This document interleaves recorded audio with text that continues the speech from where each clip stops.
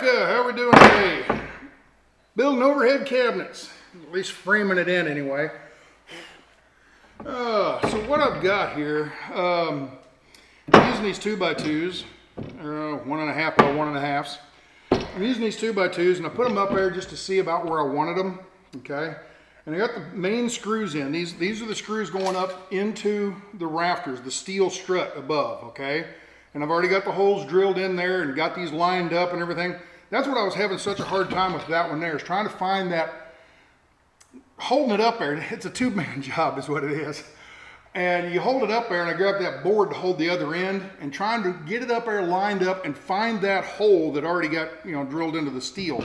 You can hit the wood anywhere, but to hit the wood and go through it and hit that hole that's already drilled, because these are sheetrock screws, they don't self-tap, okay? Now, like on that one there, I think I had 4 ribs that I hit. This one here is the rest of it going on back, more cabinets going back. And I'm only going to hit 3 ribs. Actually, I'm backwards here. I'm only going to hit 3 ribs. That's why I put washers on here, because these are going into steel and they're holding a lot of weight. And I didn't want the screw to, you know, just the head to just rip on through. So I put washers on there to hold that a lot of weight. Now I'm going to have other supports in here, and there's more of them, so I don't have to do the washers thing anymore. And I'm also gluing that, wood-to-wood gluing, okay? Now this is going to be the one up on the ceiling, okay? This is the one on the wall. So they will be positioned about like this. So what I need to do, let me find the board real quick. All right, so what I need to do is cut wood. This is up against the wall, and this will be up on the ceiling. So I need to make another board. There it is right there. I haven't cut this one to length yet. This is one I was getting pieces off of.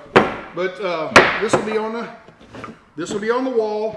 This one will be coming straight out, and then this one will be up on the ceiling like this. I need to put supports in here, across here, and then upward. And I got to cut these to the right lengths. Now, because the roof is on a bow, okay, this board actually sits at a little bit of a cocked angle, okay? Instead of sitting nice and square, it cocks over just a little bit because of the bow in the roof. So what I've done, when I use my chop saw over there, I cut them at an angle at the top. You can see it's lower here and higher here. This is the cutoff piece that's, I still need to cut the right length. But when I was cutting them off, that's that angle I was cutting, okay? So when this board is up on the ceiling and it's cocked at an angle, this is square to it, okay? It's not, there's no gap. If I just did a square, it would be up here, and this would be cocked at an angle, and see there'd be a gap on that side right there. So that's just little things. It's not super precise because it's just kind of roughing it in right now.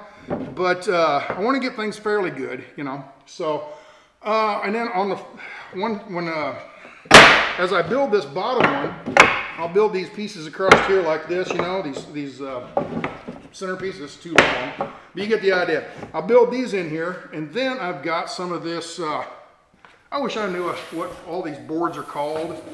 It's not Formica, it's basically pegboard without any holes in it, okay? It's white on this side, and it's brown on that side, okay?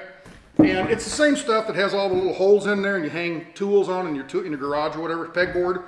It's the same material, it just doesn't have the holes in it. So anyway, I'm going to rip a piece here, and that will fit over here, and that'll be the floor of the cabinet up above. Then once I get that, and the reason I'm putting them in is because these uprights will sit on top of that, okay?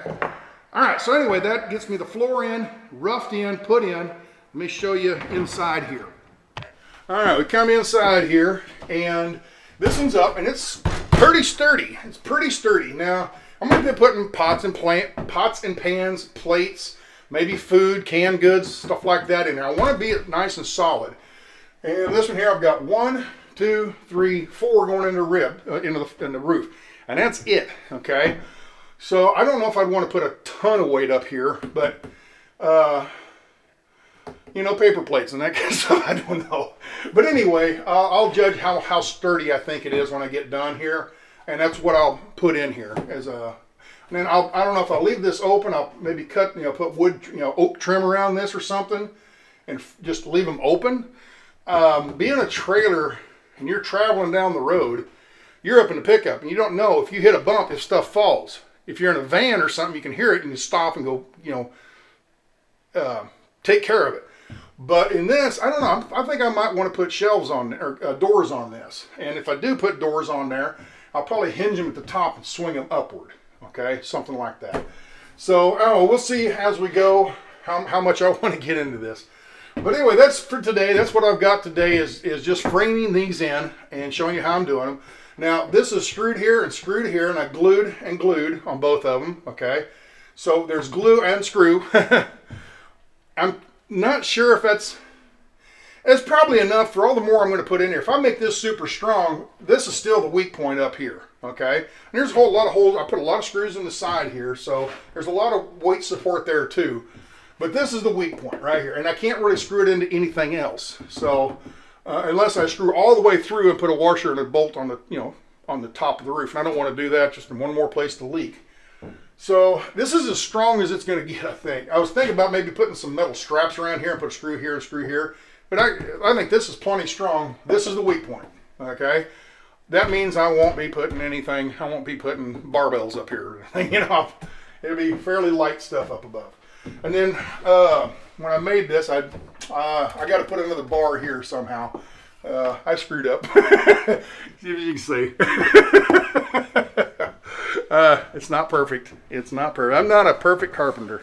I get it done good enough, kind of thing, you know. So it looks good when I'm done, I guess. So all right, that's enough for today. Let me finish doing this and put that other one up, and we'll talk at you in a few days. All right. So take care.